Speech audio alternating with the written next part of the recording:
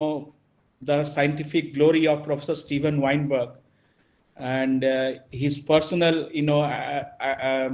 reminiscence with Professor Steinberg, working with Professor Steven Weinberg, and his contribution in the field of high energy physics and overall in science. So before we begin, we have so many students also in the audience. So I would like to say a few words about our speaker today. So Professor Fernando Quevedo was born in 1956 in Costa Rica and obtained his early education in Guatemala. He obtained his PhD from the University of Texas at Austin in 1986 under the supervision of Nobel laureate Professor Steven Weinberg. Then he worked at many places. He worked at CERN, Switzerland, at McGill University in Canada, then in IPN also in Switzerland, Los Alamos National Lab in USA, and at the National Autonomous University of Mexico. He later joined the Department of Applied Mathematics and Theoretical Physics at the University of Cambridge, UK in 1998. He was appointed Director of the Abdus Salam International Center for Theoretical Physics, ICTP, in October 2009 and worked there till 2019. He played an important role during these 10 years at ICTP to enhance the academic visibility of ICTP and to have a vibrant visitor program at the ICTP to specially help the scientists from the developing countries. He always encouraged scientists from the developing countries to come to the ICTP and organize various scientific activities. And I will not forget, the help he extended to me when he organized a workshop on neutrinos at ICTP. He played an important role to showcase the importance of international research institution for science diplomacy through his involvement with the ICTP. During his mandate, ICTP expanded its horizons by creating new institutes worldwide, such as ICTP SAIFR in Brazil and EAIFR in Rwanda, new research areas such as quantitative life sciences and renewable energies, new education programs such as the International Master in Medical Physics, and new outreach projects such as Physics Without Frontiers. Professor Quevedo has made fundamental contributions in the field of supersymmetry, extra dimensions, and cosmology of string theory. He has suggested how to confront string theory scenarios with experiments. He has written more than 150 well-known papers covering various aspects of high energy physics, having more than 16,000 citations and a H index of 72. He has won several awards and recognitions.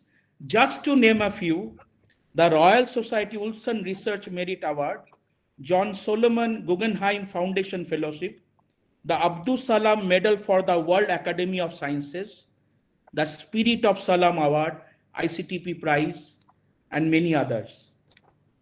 Sir, we would like to congratulate you for winning the prestigious 2021 John Whitley Award from the American Physical Society. This award has been given to him for his sustained commitment and achievement in the advancement of physics and science in developing countries. So with these words, I would like to request Professor Quevedo to deliver his colloquium on the life and scientific glory of Professor Steven Weinberg. Thank you, sir. Well, thank you very much, Sanjeev, for such a nice introduction. I really feel overwhelmed by all your words. Thank you very much, and thank you all of you for attending to my talk. This is a special talk for me because it was very sad to hear about Professor Weinberg's departure a few months ago. And I just managed to send him an email 3 days before he passed away, and I knew he was sick, and so he meant a lot to me in my career in general. So it is an honor and a pleasure to talk about him in this presentation. I'm actually writing a paper with my collaborators from all times, Cliff Borges, who was also his student, and we decided to dedicate it to Steve Weinberg, and we say for him to be the standard model of all physicists, essentially. So in that sense, the word standard model here has a double meaning: the meaning for that we all mean, and also the meaning that he is a model for all of us as a physicist, because his career is just outstanding. So let me try to convey a little bit, and I know that the audience is mostly students, so please excuse me if the level is not the appropriate for many of my colleagues, but we'll try to be as comprehensive as possible. So the standard model, it is summarized here in this simple slide. People can say it's probably one of the greatest achievements of humankind, essentially, just to reduce essentially every single thing that we can observe to very few particles and interactions, which are also mediated by particles. And the particles are the quarks and the leptons. The quarks make the protons and neutrons, by themselves make the nuclei of atoms, and the electron is one of the leptons. And then together make all the periodic table.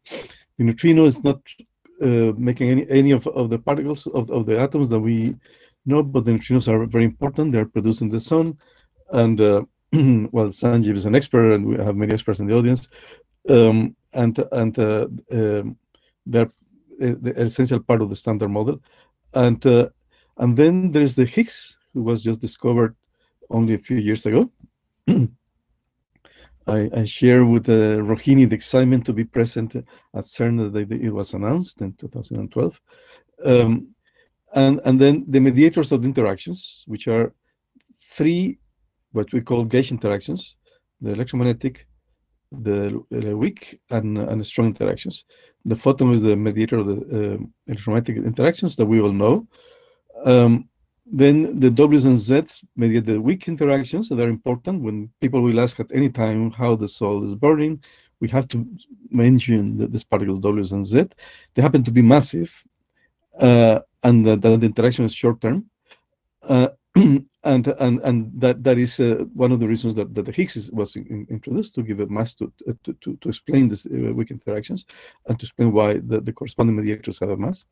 And then we have the gluons, which are also massless, but they are confined together with the quarks in the protons and neutrons and all the particles that interact with the strong interactions. And on top of that, we have the graviton. The graviton is different because it has spin 2. The other interactions are mediated by particles of spin 1, and the matter particles are spin 1/2. The Higgs is unique because it's the simplest one with the spin 0, and we don't have more than this, which is interesting.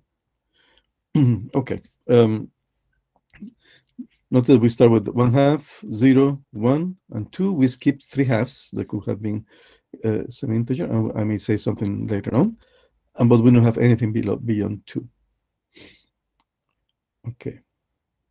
So now that's the picture of the standard model, and the basic of that is the symmetries, which are besides the symmetries of special relativity, which are just rotations, translations, and boosts. Space-time symmetries. We have internal symmetries, which are the gauge interactions: SU3 color, SU2 left, and U1. Okay, so that's the picture of the standard model. Very good. So now, with that in mind, I will start talking about the contributions of Steven Weinberg on this and beyond. So, and his contribution is amazing because it's spanned over 8 decades, and I will go decade by decade. So 1950s, he was a very young person, and he already made contributions. I have here papers that have been mentioned. Each of the papers are called renowned papers. That means that they have over 500 citations each. And and I couldn't take all of them, of course, so it's less than half that I will mention here, just to give you a perspective of the career of Weinberg, that he made so many contributions. So already in the 50s, these are two of his these papers of these renowned papers, written in 59 and 58. These are general theorems on quantum field theory and weak interactions. A point that I wanted to mention is that he already mentioned Salam and Dyson, Salam in particular, that he said that Salam had an impact in his career, and it's already, he's generalizing some aspects of Salam in dealing with renormalization of field theories in general. So then the 60s, big paper. Again, there was this connection with Salam and Weinberg. Weinberg decided to go for a year at Imperial College, and Salam hosted him there. And he discussed with Salam this important result that Goldstone had discussed previously. And actually, Weinberg was talking with Goldstone at MIT. They came out with how to generalize this argument. And then he went to Imperial College. And then they wrote this paper, which is a classic, of course. The idea is the following, is that here I have a potential like the one I was showing you for the Higgs. You look at that, this potential has a symmetry, the symmetry of a circle. And this also has a symmetry, the same kind of symmetry. The difference is that here the minimum is symmetric, is the zero, say, is the point. Whereas here the symmetric point is not a minimum, but a maximum.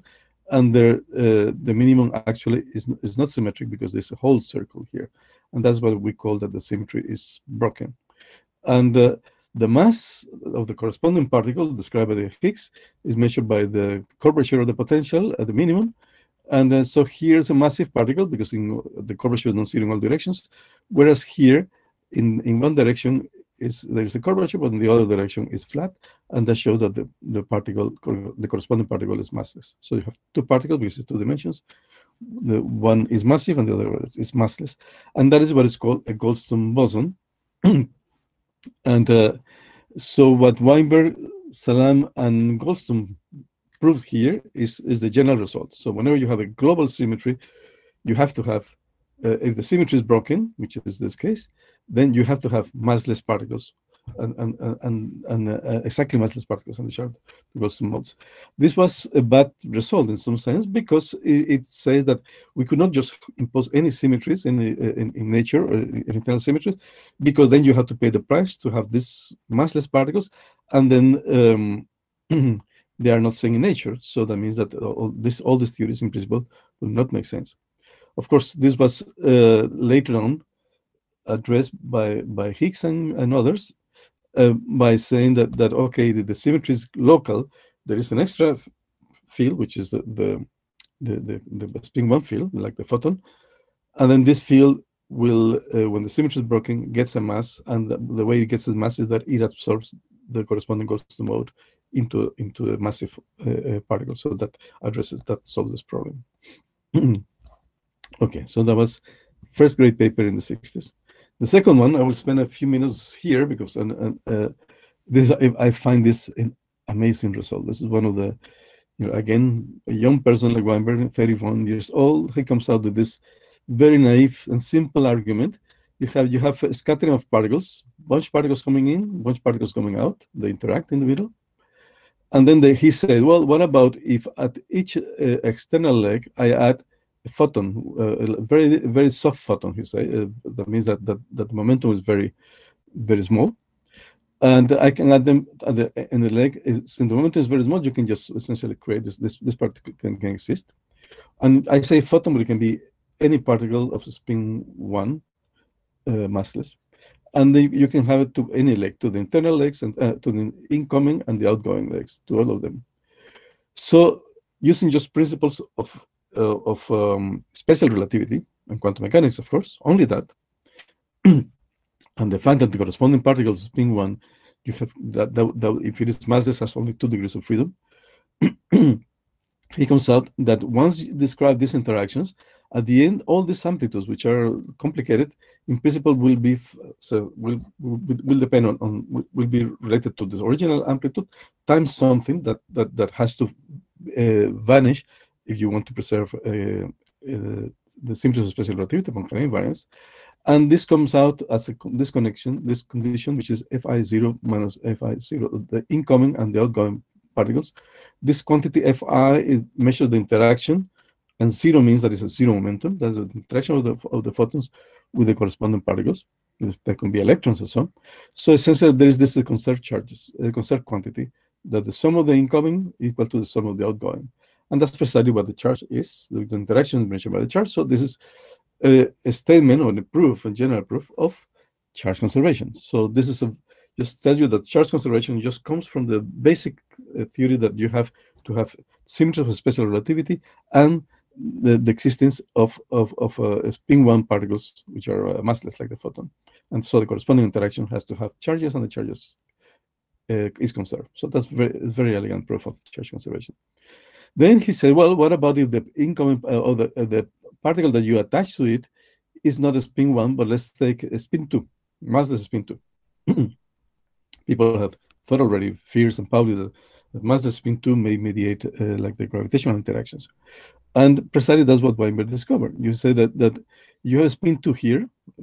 He has the same, he played the same game as before, but now, since the spin 2 particle has two indices, the corresponding interaction will have two indices. Like here, you have only one index.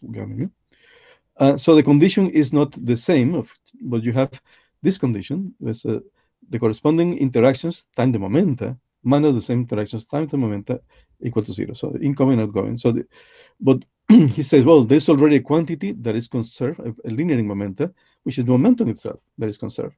And we cannot have more, because otherwise the interaction you will reduce even the dimensionality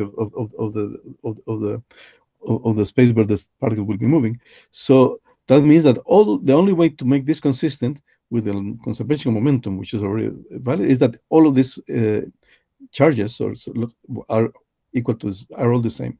So contrary to the charges Qi, it was for each particle you can have a different charge. Here, all the particles have to send the same charge. And that's precisely the proof of the principle of equivalence. So essentially, you can prove all the things that Einstein was thinking when describing general relativity.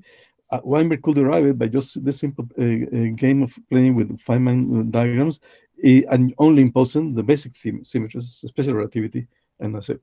And of course, quantum mechanics. So, and of course, once you have the principle of equivalence, then you can see that the whole general relativity should be emerging.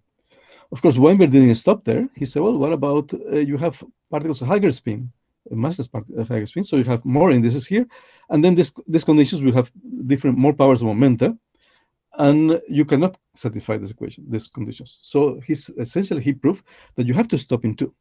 There are no interactions mediated by massless particles of spin higher than 2. And then we are stuck now with only the spin 1 and spin 2 as mediators of interactions, and those are the ones that we know from the standard model. So this is a outstanding general result that Weinberg proved in the early 60s. And that this comes under the name soft theorems that is becoming very popular in recent years. Then already before QCD started, he found some rules of relationship between the masses and so different particles that are still valid and satisfied. He came out with this chiral perturbation theory, essentially thinking about remember the Goldstone theorem that you have to have, so you have an exact global symmetry, you have to have massless particles. He said, well, if the symmetry is not exact, and there are symmetries, at that time there were symmetries which were not exact, like isospin or the eightfold way or so, and then if the symmetry is not exact, then the corresponding boson is not necessarily massless, or it's light, it has to be light. And that's how he came out with the scalar perturbation theory, in the sense that the pions are particularly light compared to the other hadrons. And he proposed them to be pseudo-Goldstone bosons. That means that almost Goldstone bosons, but not quite, because they're not totally massless. So in that sense, they were still used to the idea of the Goldstone theorem. And then comes his model of leptons. I always say that, Leonardo was one of the greatest painters in history, but he also needed his Mona Lisa. So this is the Mona Lisa of Weinberg, I would say, even though he may not have been the deepest of his papers. It is the most successful one. And so this paper is 3 pages or less than 3 pages. He essentially revolutionized physics in many respects. Essentially, at that time, 1967, people only knew how to describe the electromagnetic interactions.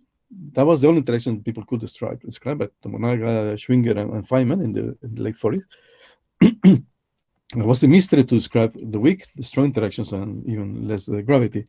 So in this paper, Weinberg proposed, using the Higgs mechanism, the idea of having local symmetries, to describe the weak interactions. And precisely the Higgs mechanism, as I said, it gives masses to the particles, so at the end, the mediators will get a mass, and those are the mediators of the weak interaction. But he not only managed to describe the weak interactions, which is a big result by itself, he described it in a way that it unified the weak interaction with the electromagnetic interactions. So in that sense, it goes at one step, like following the tradition of Newton unifying gravity on Earth with gravity in space, and Maxwell unifying electricity and magnetism. This is the next step. So this is how big it will be seen in the history of science. You unify two otherwise different interactions, which are the weak and the electromagnetic interactions, in one single interaction.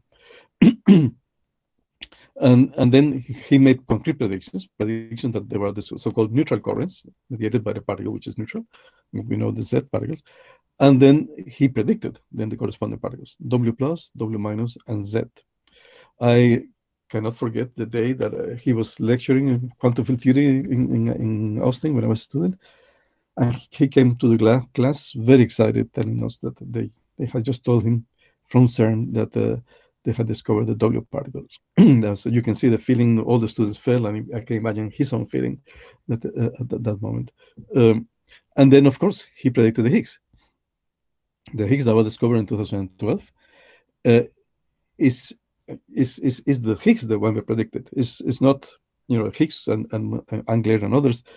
They had made up a general theory of the local symmetry being broken, and they can have there can be many Higgses, and actually they may be discovering many Higgses, but the Higgs that was discovered at CERN is the Higgs predicted in this paper by Weinberg. Of course, all of us know that subsequently Salam wrote a similar paper, and that's how they shared the Nobel Prize in 1979. Okay, so that's 60s, 70s. He entered also his contribution to QCD, to strong interactions.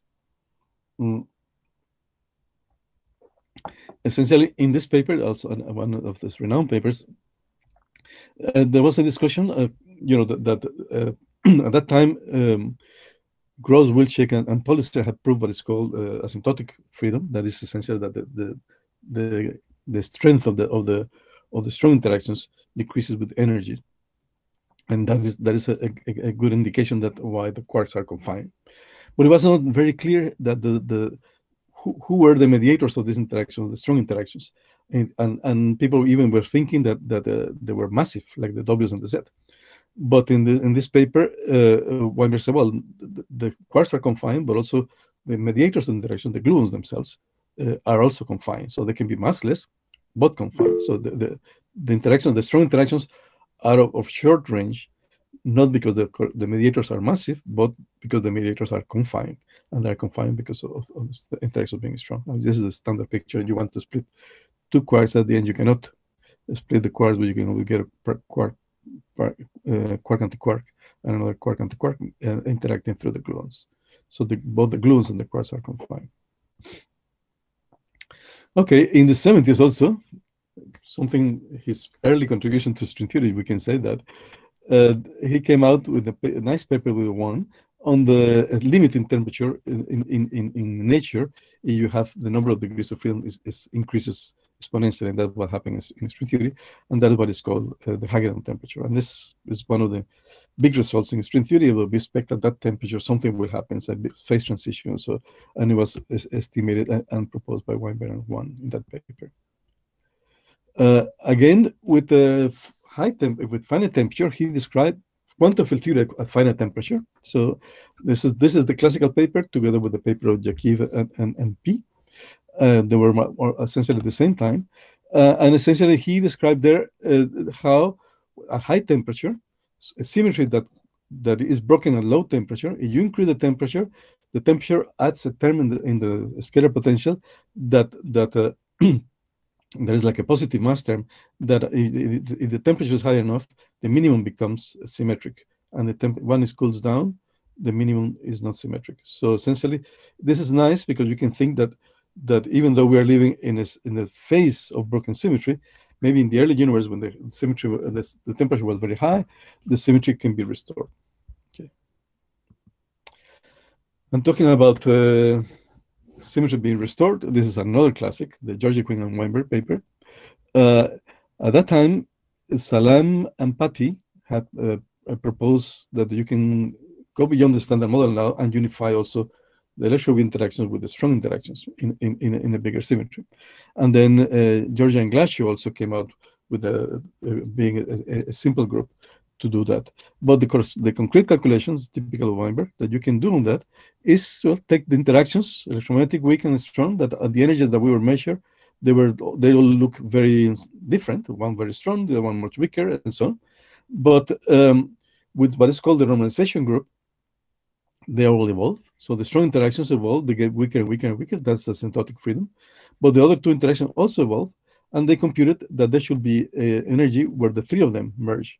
And in that energy, you expect a theory which is really unified with the strong electroweak interactions, and hopefully with a single gauge coupling, with a single coupling. And so that's how what it will hit here. This is still, after the results of LEP in the 90s, still the only hope we have of the indication that this is happening if you add to the standard model some supersymmetry, some special particles which are partners of the standard model particles, and you have that those extra particles, actually the three couplings unify. Okay. Then he, with the student Gildener, make clear what we call now the hierarchy problem. Why the Higgs mass is now we know it's 125 GeV, but why is much smaller than a typical mass? For instance, you expect heavier states at higher energies, in particular up to the Planck scale, and we know that the Higgs mass is 15 orders of magnitude smaller than the Planck scale.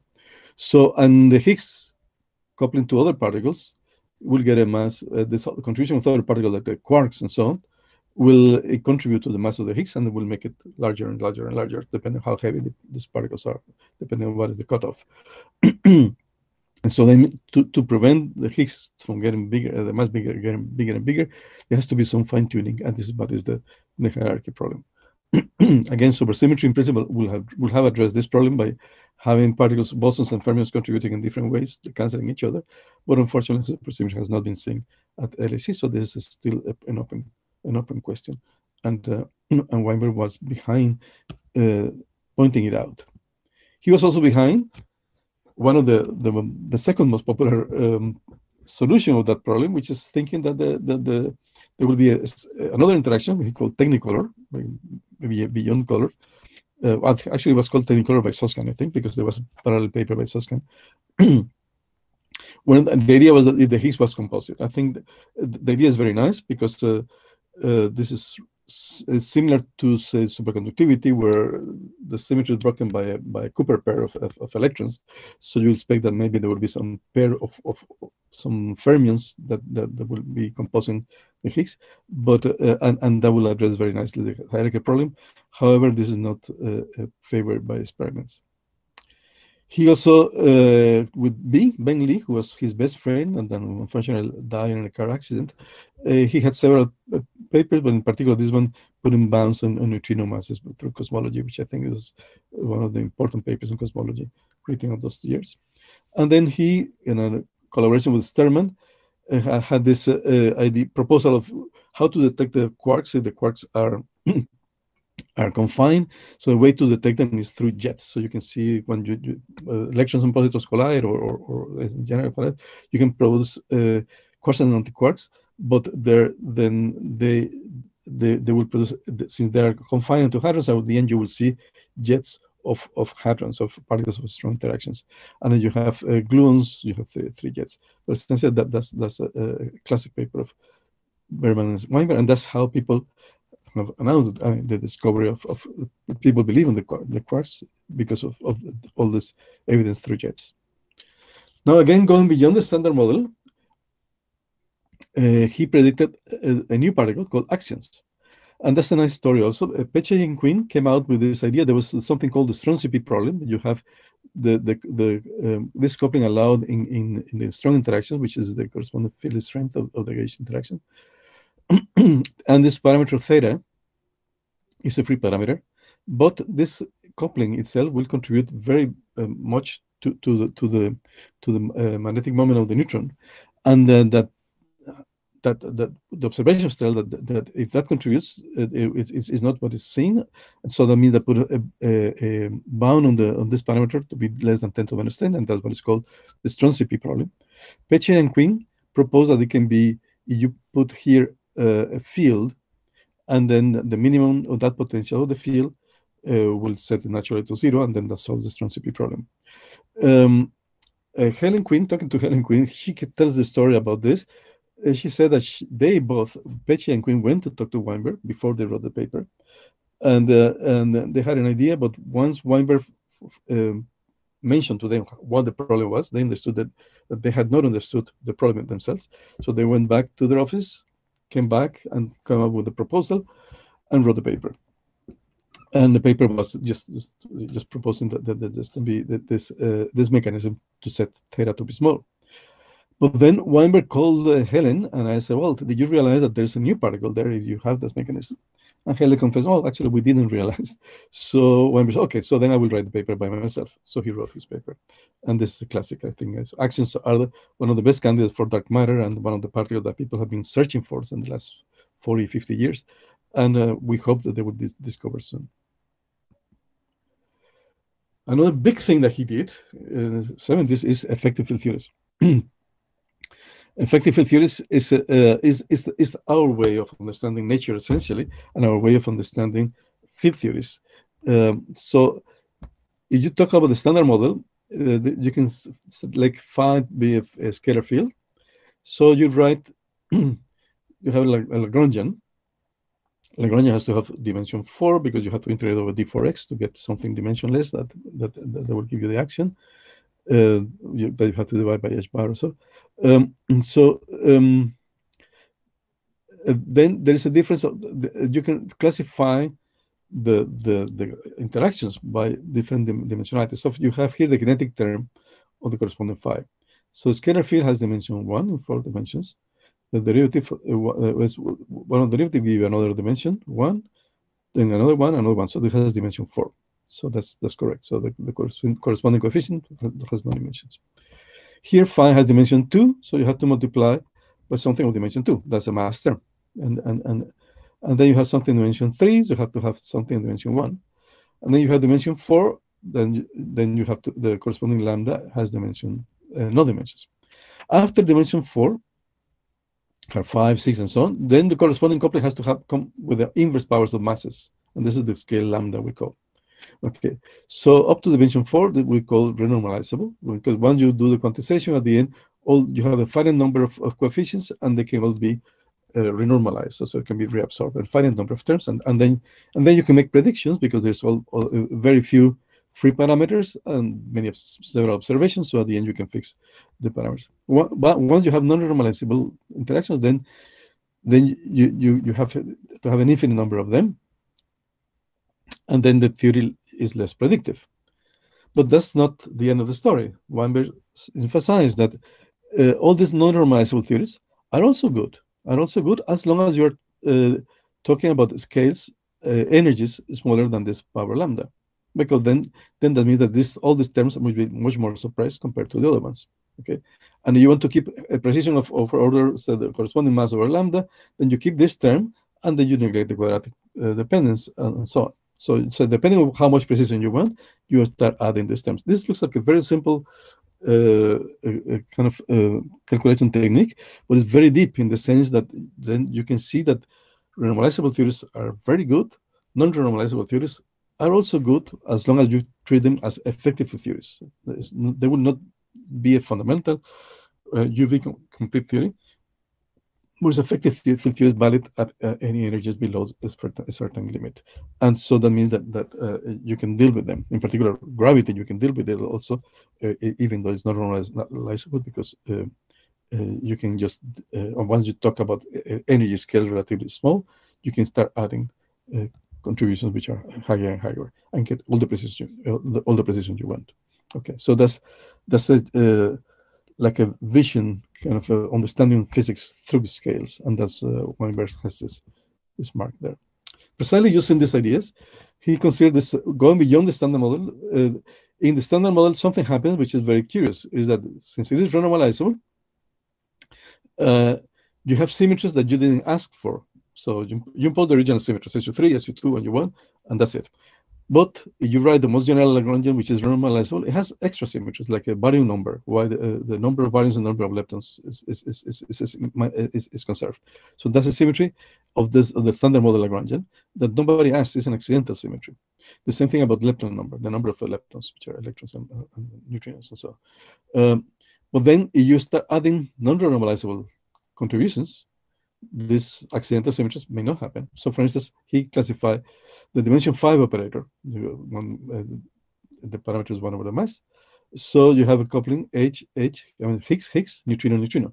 This has dimension 5, so you have to put 1 over mass, because it's 3 halves, 1 and 1. So, and then he said, well, but neutrino, so if the Higgs has a vacuum expectation value, this number is different from 0, and that will induce a mass to the neutrinos. How big the mass is, it will be depending on the ratio of the vacuum expectation value of the Higgs squared divided by this big mass. And since we know that the neutrinos are very light, that puts a bound on how this fundamental scale mass is 10 to the 14 GeV or something. It has to be of that order or more. Okay, so essentially, this is very simple. From here, you learn a lot. There's something beyond the standard model that induces neutrino masses. It will happen at scale very large. What about dimension 6? Dimension 6, he has several, and that in particular, you have quark lepton, and that induce proton decay. So if proton hasn't decayed, then you also have now the mass is mass squared because of dimension 6. So that put a bounce on the mass, 10 to the 15 or so. So that's also fits very nicely with the unification idea. So it's very simple ideas and extremely powerful. That's Weinberg's has Weinberg's signature in general. And of course, that dimension 5 operator is called the Weinberg operator. 1980s, he was invited to a special event for celebrating the Einstein centenary.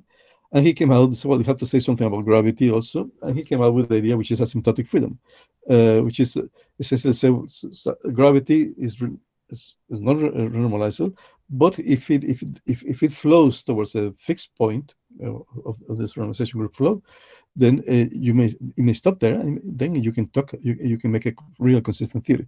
And that's one of the proposals people are still discussing. Of course, it's not the leading candidate for still string theory, but he proposed this, and still there are communities working on asymptotic safety as a possibility to describe gravity in a consistent way. He entered also the supersymmetry era, and then, as I told you before, there's a particle of spin 3 halves that is not mentioned in the standard model, that we skip from 1 to 2, and that's the gravitino. It makes sense only you have supersymmetry, and Weinberg was putting this bounds on gravitino masses from cosmology, which is a very influential paper.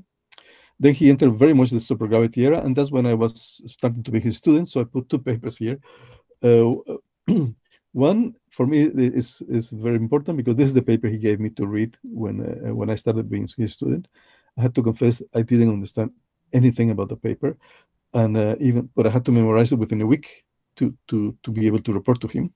Fortunately, he was extremely busy that week, and he asked me to talk to his postdoc, who is Joe Licken. And Joe Licken helped me a lot. They were writing this paper together. Then I discussed with Joe, and he helped me with my what's called qualifying exam to go through to start to be able to be accepted to get into my PhD. I have to say I was scared at the time because the previous student, who was a Weinberg student, had failed the exam and he had to leave. So I was very nervous, but thanks to Joe Licken, I managed to. We wrote a paper generalizing this one, and that was my first paper, and that's how I survived for my first, for starting my PhD. I have stories to say about this other paper, but maybe if I have time later on, I will come back to it. Then again, he was asked to write something in honor of Nambu, and he came out with this masterpiece. This is a beautiful paper. Essentially, he said superconductivity now explained using particle physics methods. He recognized that particle physics has learned a lot from condensed matter, which is usually the case. But you can also learn condensed matter from particle physics. And he just said, well, what is a superconductor? A superconductor is a material on which the symmetry, U1 symmetry of the electromagnetic interactions is broken. Essentially that. Using that and his effective theory technology, he can derive everything. He can derive the Meissner effect. He can derive that the system has to have superconductivity. All of the things come out naturally just by assuming a broken symmetry U1. It's a beautiful paper. Then in the late 80s, many people were working in the cosmological constant. People at that time, people thought it was zero, and that was the biggest mystery. We all dreamed as students with this. That will be the problem we would like to solve when we will grow up. And at that time, there was this what people call Coleman. That Sidney Coleman came up with this idea that with the many baby universes, maybe you can explain the cosmological constant be zero. And Stephen Hawking had all the ideas, so the whole community was working on that. So Weinberg just giving some lectures in Harvard. He chose, this subject, and he wrote the definitive review on the issue with a lot of material, original material here. There's, for instance, the famous Weinberg's theorem and so on, to make how difficult it is to prove that using symmetries or scalings or something to get the cosmological constant to be naturally small. And that's a major problem. Remember that he had mentioned the hierarchy problem, which we were talking about 10 to the minus 15 or so. But here the tuning can be 10 to the minus 60. We get to the standard model, but if we go all the way to the Planck scale, the tuning is 10 to the minus 123, which is explaining such a small number. It's totally unnatural. And this is the reference to understand what the problem is and what has been done.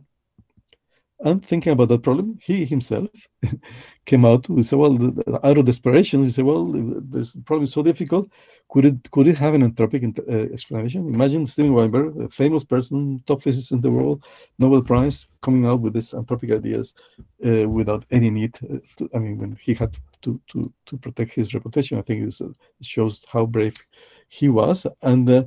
And of course, he predicted that if there is an entropic explanation for the smallness of the cosmological constant, it has to be different from zero, and it has to be of the order of, say, 10 to the minus 123. And that's precisely what the observations gave 10 years later. Okay, this is very much into the debate, but you can see he didn't mind entering into the debate as long as he's only concentrated on what the physics is. And he didn't like the idea, but he said, science doesn't have to be in the way that scientists like it.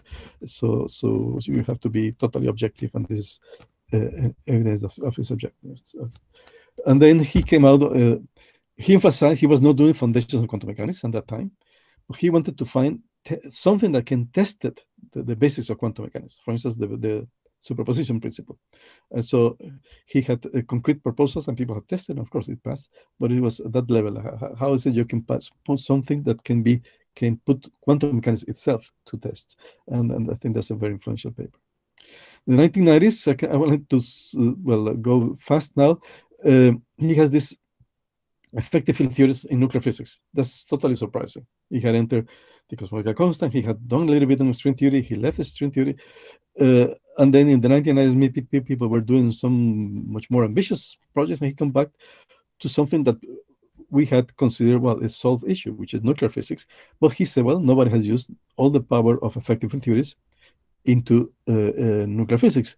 There are plenty of observations because the energy is relatively small, and there are a few parameters that you can put as in the standard effective field theory.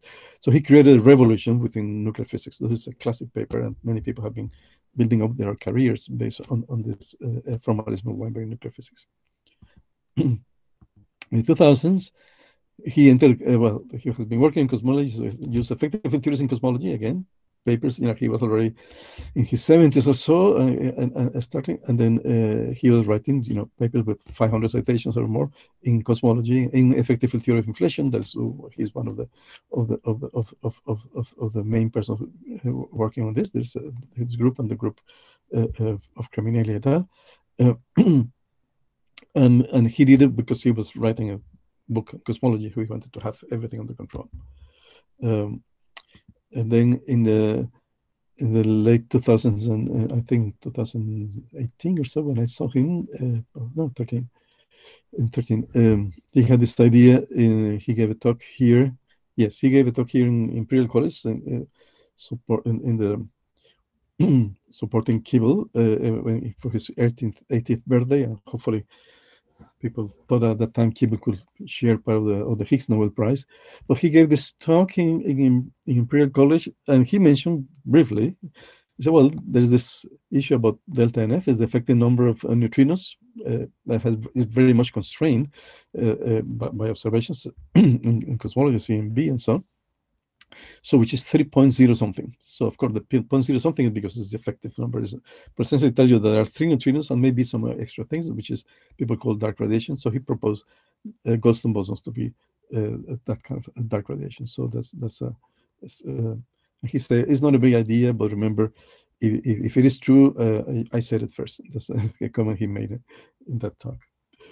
Okay, and then now in the 2020s, he had this paper, Models of Leptons and Quark Masses, which is very good because back to standard phenomenology.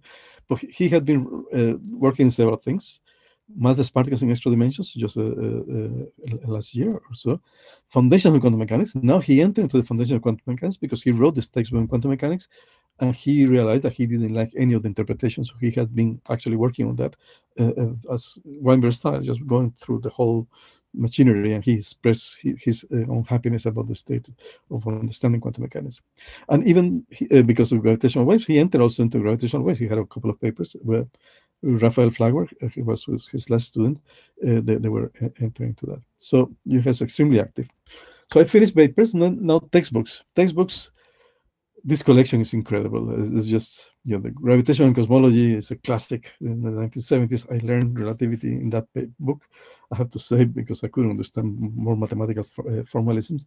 And I went through in the summer throughout this book. It has too many indices, maybe, but it's the kind of thing you can follow as a student and understand it by yourself, or the basis for quantum of relativity and gravitation.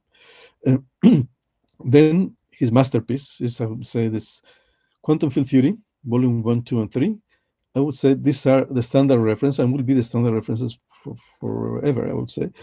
If you want to understand quantum field theory, there's nothing that treats quantum field theory in the most general, formal way than Weinberg. They're not the best textbooks, I would say, because they're too difficult. They're too comprehensive.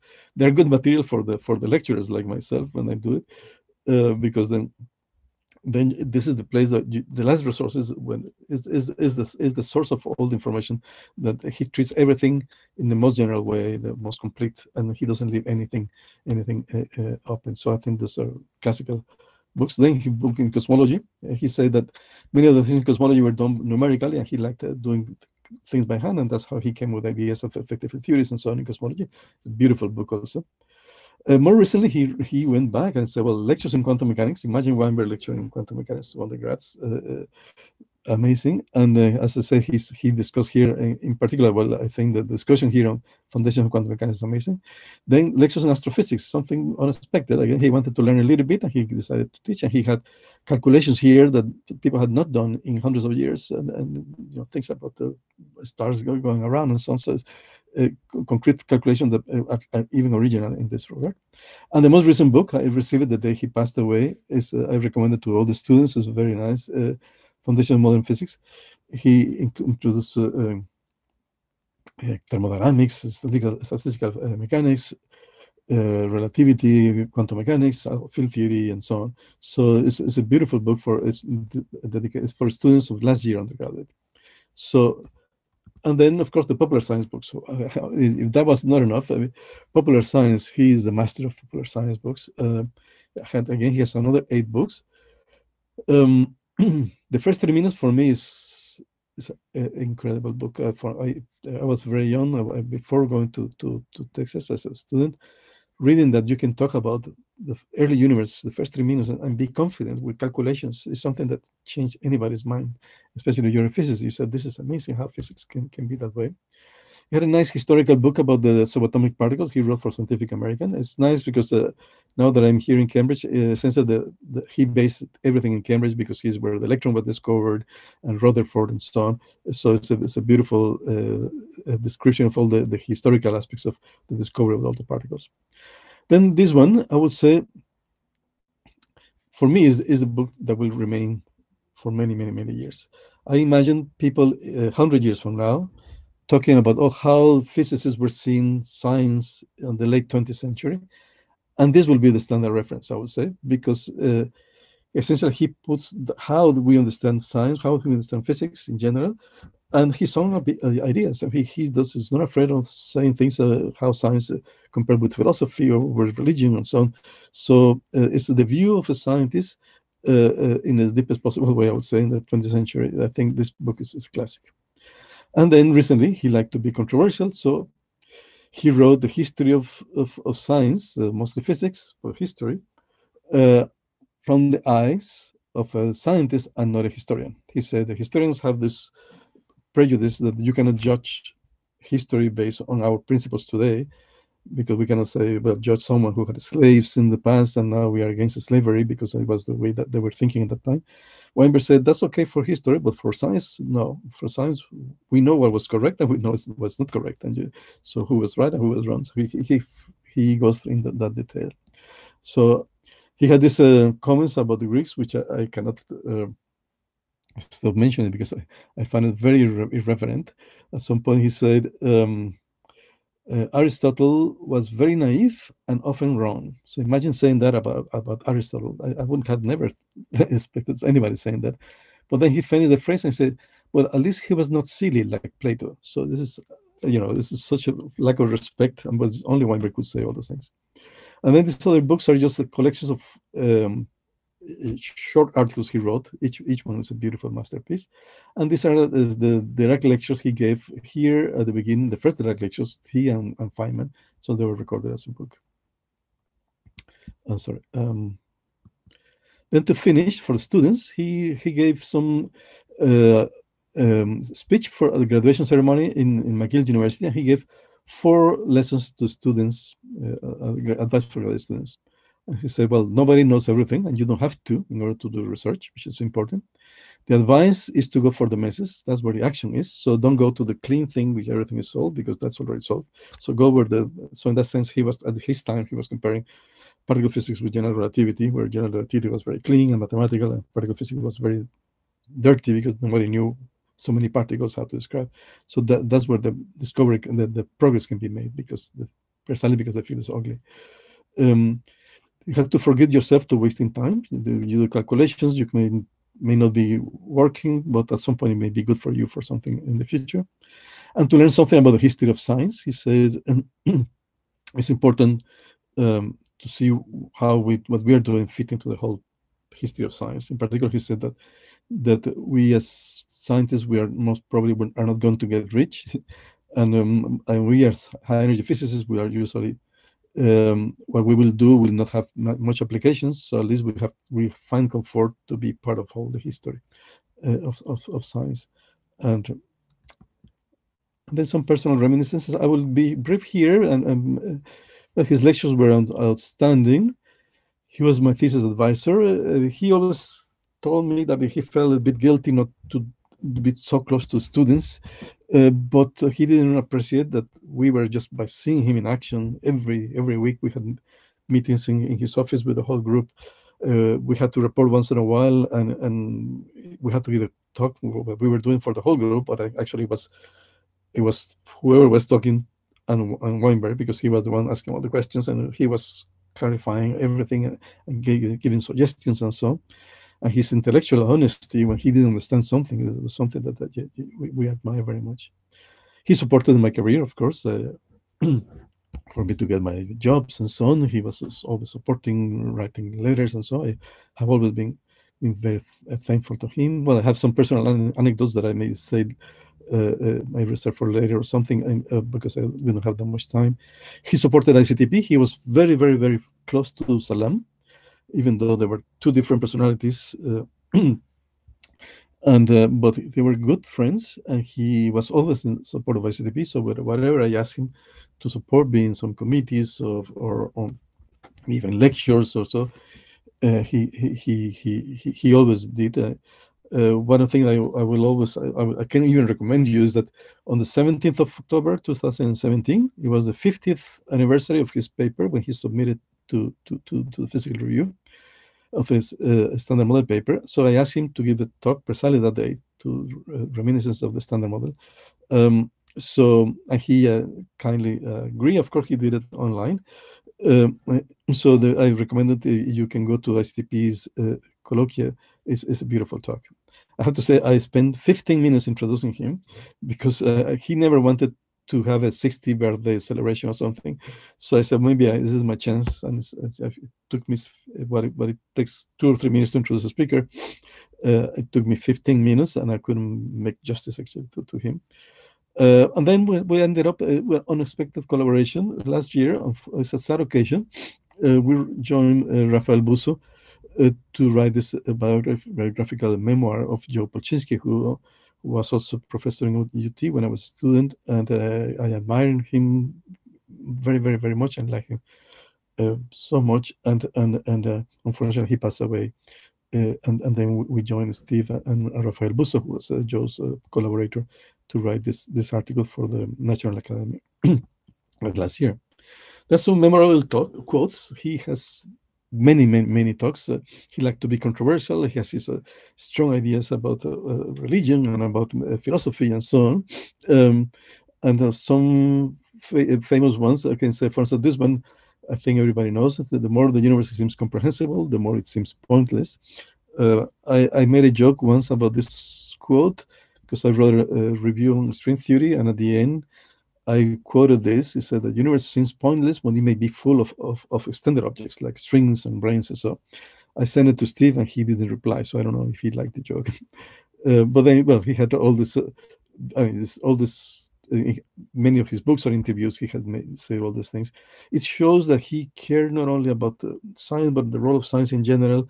He was not scared or nothing stopped him to say what he thought, even if it was controversial or not. And even if you agree or not, you have to say that his resonance, his logic was always extremely good, and he spoke with knowledge. So my favorite quotes are this one. This one I put in my standard model lecture notes when I give my talks, because this is precisely what the standard model is about, and what we want to do as physicists is to describe the world as we find it, but to explain it, we need to explain it in terms of a few fundamental principles, why the world is the way it is. So it's not describing, but explain it, and I think that was the whole point about fundamental physics. This thing is when he was talking about aspects of quantum gravity, and I like this one because it's a thing that by far the most likely possibility is that this will be something like string theory. I admire him because he tried with string theory. He worked for 2 or 3 years when I was a student also, and he stopped doing string theory, but he did not criticize it. He just said, I'm not doing string theory because it's not my style, it's becoming too mathematical or so. But that doesn't mean that he was criticizing, and he was thinking that that's the way to go. So he was very honest in that way, in that regard, because it's very easy to say, well, I don't work in string theory, so I start criticizing it. It was not his case. And then this one is, I think, is a lesson for all of us, and I think I like it very much. The mistake is not to take our theories too seriously, but not taking them seriously enough, because it's hard for us to imagine that we have what we do in the calculations have anything to do with the real world. So I finished with that, and thank you very much. Thanks a lot, sir, for this nice and for taking us in this incredible journey of Professor Weinberg. So now the forum is open for questions, so we can discuss with Professor Quevedo anything, if you have any comments or any question.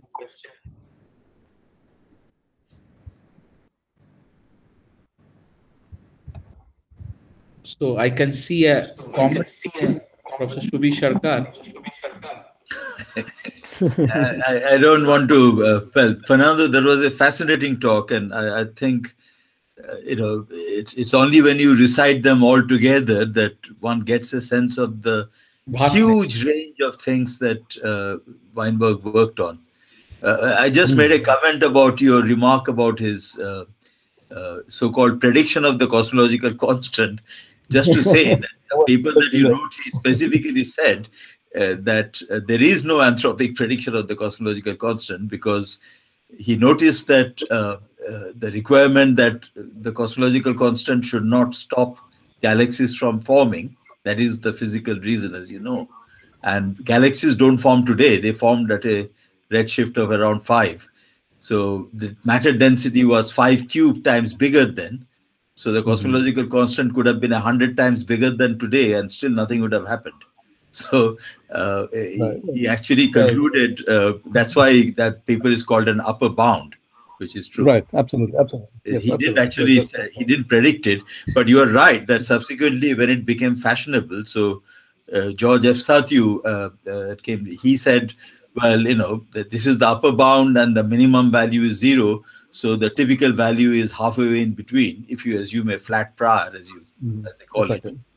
So then you get some number, but it is still short by a factor of 50 to 100 of the. I mean, it is still higher than a factor of 50 to 100 of the value that is inferred from observations, because of the physical fact that galaxy formation is not happening now; it happened at a higher redshift. So Weinberg, of course, noticed that. Yeah, that's fair. Yeah, that's that. Anyway, this is a minor.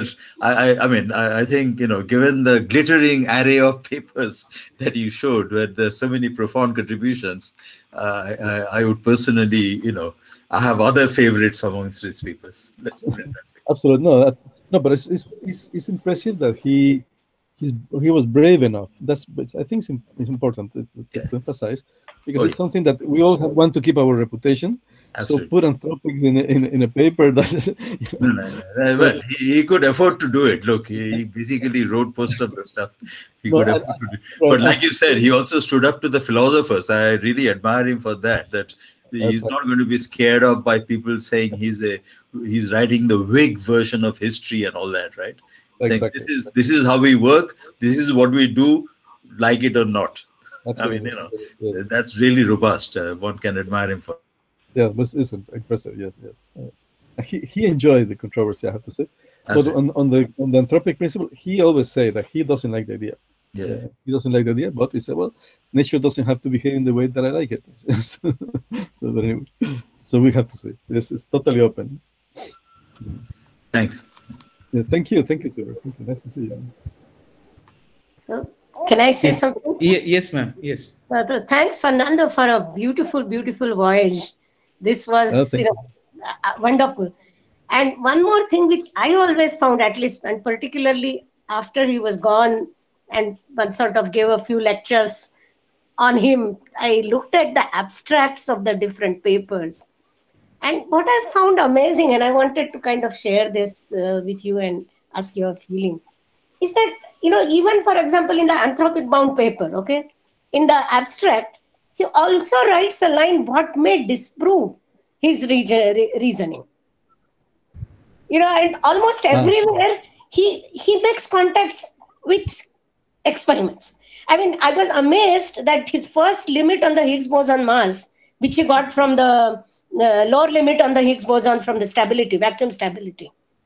He did that paper in 77 or something. And in the last para of that paper, then he says, maybe you can produce it in the neutrino reactions that are happening at Fermilab just now. And personally, I remember one of his papers which got me into doing SUSY phenomenology was a PRL where he proved that by taking a particular form of the kinetic term in the scalar potential, you can actually prove that there will be one partner of the W or the Z which will be lighter than the W or the Z.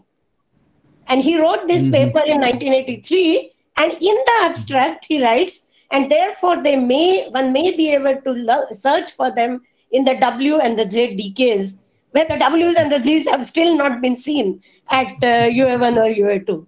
So I find this contact with enormously complex physics ideas with numbers, something only the other person in whose work I see that is for me. You know, that you really look at numbers in an order of magnitude way, numbers in a very, what is in my reach. So I found that completely amazing when I looked at, and I hadn't realized that this was such a recurring theme, beginning from a paper in 1977 till, you know, throughout, even in the the anthropic bound paper, where he says that, by the way, maybe galactic evolution dynamics may disprove my reasoning completely. I mean, this is really the science. I mean, so we can all be very lucky that we can understand what he did. I mean, I myself sort of feel that I can bask in the glory of the subject that he brought so much value to. So I just wanted to, you know, and your talk brought that whole thing out so beautifully. So thanks for doing it. You know, thank you very much. Yes. Yeah, but as you said, well, there are many things that I also left out because there's no time for so many things. But it's incredible, the amount. And you can see that many of his papers were just by himself, which is you know, you can see he did everything. Yeah. And you know, he even also got prizes. I didn't mention all the prizes, but he got a prize as a scientist, as a poet, because the way he writes very beautifully. So he was such a look at his model of Lepton's paper. The first few lines read like a textbook. Right. You know, just they read like a textbook. Right. I mean, you can produce the whole thing in a textbook and say, this is it. And I think many of us do that. So amazing, man. And to start a paper like that, you know, amazing. You know, it's a conversation. It's just I thank you for bringing all, you know, the glory out very well. Thank you very much. No, thank you. Thanks. Yeah, literally. When we saw the galaxy of the papers in 1 hour, you know, we sometimes see them, but in 1 hour, you know, we saw everything, basically. Everything. Yes. That's amazing. Any comments from, you know, if you have any further comments? Can I ask a question? Yes, Dada okay. Was there any interaction between another of those greats, Feynman and Weinberg, at any time that you might recollect, or also between Gell-Mann and Weinberg? Yes, well, yes, I know. Well, they all respected each other very much. Feynman and Weinberg gave this Dirac lectures here, and that's what the book I mentioned at the end. There's a story that I don't know if it was true. There are all this story that people mention that you know, in Caltech, Gell-Mann and Feynman were very tough, and at some point, very young Weinberg went, and they almost destroyed him, and he almost left into tears. So people mention that, but I don't know the source, if it is reliable or not. But I can see that because it's a different generation, just a few years older, and he was coming on like a rising star, and this one well-established two scientists who are very strong personalities. I can imagine not being totally friendly to him. That's the only thing I have heard. But of course, they knew each other, and they respected each other very, very, very much. There's also, with Glashow, there's a story. They were classmates in high school, and then classmates in the university. Then they went both to the Niels Bohr Institute, I think. So essentially, they had parallel lives at some point, and they wrote several papers together. And then they shared the Nobel Prize for different reasons, which is, and yes, at some point it was they stopped interacting, but probably Weinberg moved to Texas and so on. And I had the experience that I say that I had something to do with this Nobel Prize in this 79, because I was a student of Weinberg, and then I took Salam's job. And at some point, it had nothing to do with Glashow, but we had at some point we started the center in Mexico, and Glashow came to give a talk. It was the first time that Nobel Prize would give a talk in Chiapas, in southern Mexico. And of course, he couldn't speak Spanish. And so he was being translated. So at some point, the translator couldn't follow because he was giving a talk for high school students and so on. So I had to take the role of the translator. And so he said several things against string theory, and I had to translate them. So I was disagreeing. So I said, okay, that's my third experience with the Nobel Prize. So I had to translate things that I didn't like. But anyway. So, yes, and other interactions. Well, I saw him here with Hawking, with Martin Rees, and so on, with Frank Wilczek. And I can see at that time, of course, 20 years ago, that he was already above. So people would go to him to try to convince him about their ideas. And he was the what about when he was at Texas with Sudarshan? Oh, very good. Very good. He appreciated Sudarshan very much. Thought that the people had been a bit unfair to him, to Sudarshan sometimes. And so I think the relationship was very, very, very good.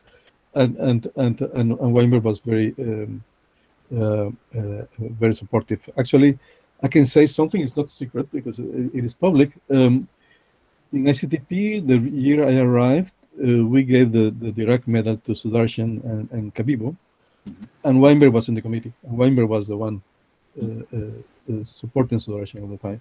So yes, definitely, he had a great respect for Sudarshan. Thank you. Can I add a comment here? Actually? Yes, ma'am. Fernando, you must be aware that when he gave the talk at Sudarshan's 75th birthday, he gave a talk whose title was V-A was the key. Okay. See, he basically explained what role did the V-A theory, how basic and important V-A theory was for setting up the standard model. So the title is V-A was the key. So we brought out a special issue. We brought out a special issue in memory of Sudarshan last year after he passed away 2 years back. So we asked Weinberg whether he would care to write something. So he indeed actually sent us the copy of that article. And he said that you have my permission to reprint that article because that article of mine is my sort of appreciation of Sudarshan as a scientist. So I thought I'll just share this with you people. Yeah, that's me. Any comments or any questions? Especially students, if you have any questions, you can always feel free to ask because he'll be happy to have your questions, and he will explain to you in a very nice way. Or you can write to us, and we can pass these questions to him. Yes, yes. Yeah, I would like to mention that if you just visit his website. I follow, he has given in 2020 and 2021 lectures on standard model, and he has a write-up basically, and that is really excellent. It is like a mini book basically. Just want to mention that anybody can go through that, and I think it is amazing. It is really, there are so many textbooks on standard model, but there are something that I don't find, but I do find in his lecture notes. So please, because he lived in that era when things are developing as a student, then as a faculty, and then, so you can see that, so this is just a comment. So any further comments or questions for Professor Quevedo? I would like to just ask, sir, that you mentioned that, in popularizing the science, if you can tell us, the role he played, like, he had everything in his basket. He worked on everything, but, to send this science to the basic people or to make it popular, what was his role basically, especially when you are developing the science in Latin American countries, basically you played an important role. So any role he played, or, anything he had in mind, how to make it popular, basically, in any comment you would like to make? Yes, no, I think he is very pragmatic. He has when he wrote this article about this phrase that he said that the more the universe gets comprehensible, the more it gets pointless. He adds that, but what we have in here, we're giving just a short time to live, and we have to make the best out of our lives, and that's what I think he was doing all his life. So, for instance, the first 3 minutes came out of a talk he gave in Harvard, and summarized, giving all this information. And then someone asked him, "Oh, we work for this editorial, so would you mind making this into a book, because nobody has seen that perspective?" And he did it. So he was not something. It just, his role is to understand the sciences. He also admired Salam very much, because he knew that Salam was sacrificing his research for helping scientists in developing countries. Right. And he confessed, "I will never do that," because he said his focus was always to do the science. But at the same time, he wanted to make it available to, I would say, it was not to the general public, because he wrote, I would say, thinking a bit of an educated public. So the first 3 minutes, I have to say, I learned cosmology reading that book. I read something else in cosmology later, but I read cosmology reading that book. But also Alan Guth, who came out with Inflation, confesses the same thing. He said he learned cosmology by Weinberg's book, and then he came out with the greatest discovery in inflation. So this is kind of his way of having impact in the community, but by making things. So the Dreams of Finite Theory, he wrote it because he was campaigning for this SSC, for the superconducting supercollider in the United States. Right. And so he was making the case for science, how important science was.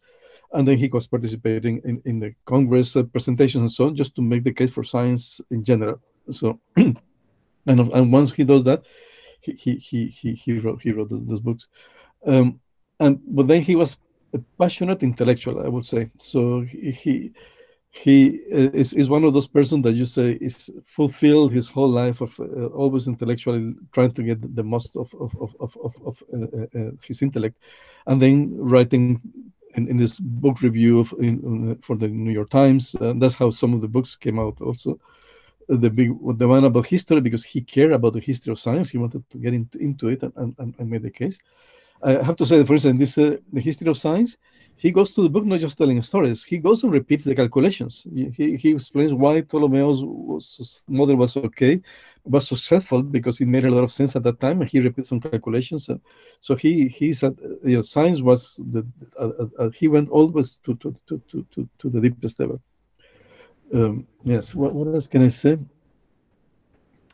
No, I think that he was also very, very honest intellectually. He didn't understand something, I say, I don't understand, period. And of course, with the strong voice and personality, if he tells you that, you feel totally overwhelmed. But it was this intellectual honesty is something that we all admire from him all the time. And sometimes the question looks simple, but it was he wanted to understand. That was the point, and then you have to make the best out of understanding. Actually, Joe Polchinski wrote in his memoirs. He said that his first interaction with Weinberg was, his impression was that Weinberg was a little bit slow compared to what he would have expected. But then he said, well, that may be the reason why he looks farther than everybody else. I mean, something that, he wants to think and understand in his own way. And then that's how he built up what he had. So anyway, so I cannot, I always say I cannot overemphasize the admiration that I always had for him. Actually, I had this question. I had that you worked with him as a student. So how was the atmosphere? You were scared when you had to go in front of him, or show your calculations or some ideas. So how was the atmosphere? Yes, it was. The first time I said, well, I went to ask him, you know, I had to take these courses for 2 years, and you have to do very well, and then you can ask for advice. So I finished my courses, and then I went to ask him, and he was always in a hurry. He was, so he stopped by and he said, "Okay, do you know something about Feynman diagrams?" And I said, "Yes." "Okay, so read this book, read this paper, and then we talk in a week." And he gave me that paper of supersymmetry. Oh my God. I was scared to death because I didn't know supersymmetry at that time, and he was already, you know. So I had to go and take the notes from one of my friends from Cliff Borges, actually, on supersymmetry. So I went through all the notes and so on, and then came back the week after. And luckily for me, he said, "Sorry, I have this meeting now. There was some conference going on." And so he sent me to talk to Joe Licken. So Joe saved my life. Then for the exam, and I said, "Well, I have now these results with Joe. Can I discuss them with you?" He said, "No, I'll see you in the exam." So just start building up. And then I went to the exam for the previous student, and Weinberg found a mistake right on the spot. He had made some analysis of finite temperature supersymmetry, and he made a mistake, conceptual mistake, and Weinberg got him there. And at the end, the student had to leave. So, and then within 3 weeks or so, I had to give my presentation. So I was so nervous. But then he was extremely friendly after that. He didn't want to ask more questions. For instance, for my PhD exam, Joe Polczynski came with a list of questions, like a full page of questions. And then everybody left after my presentation. And then Joe said, "Well, I have these questions." And Weinberg told him, "So, come on, Joe, this is okay. Why don't you ask the questions later on? This is fine." And so I was so relieved. And every time you give a talk, you always feel intimidated because he has this big voice. Aura, yeah. This presence is amazing. But he was not. He was only that, his personality. He wanted to understand things his own way, and he was also very humble. For instance, at that time, for instance, Wheaton was coming up as a big star, and Weinberg was always calling Wheaton and say, "Sorry, I don't understand. Do you want to explain us this? Or what did you say in that paper that we were trying to understand?" So he was, he was a good leader, but also good to the follower in that sense that things that he didn't understand, he wanted to use them. So there were many stories to tell. That is. Thanks a lot, sir. So is there any comments or questions? So if not, sir, it was really a mesmerizing talk. When you flash through all his contributions, we could, remember that, okay, sometime I have seen this, sometime I have seen that, but in one basket, you put together everything in 1 hour.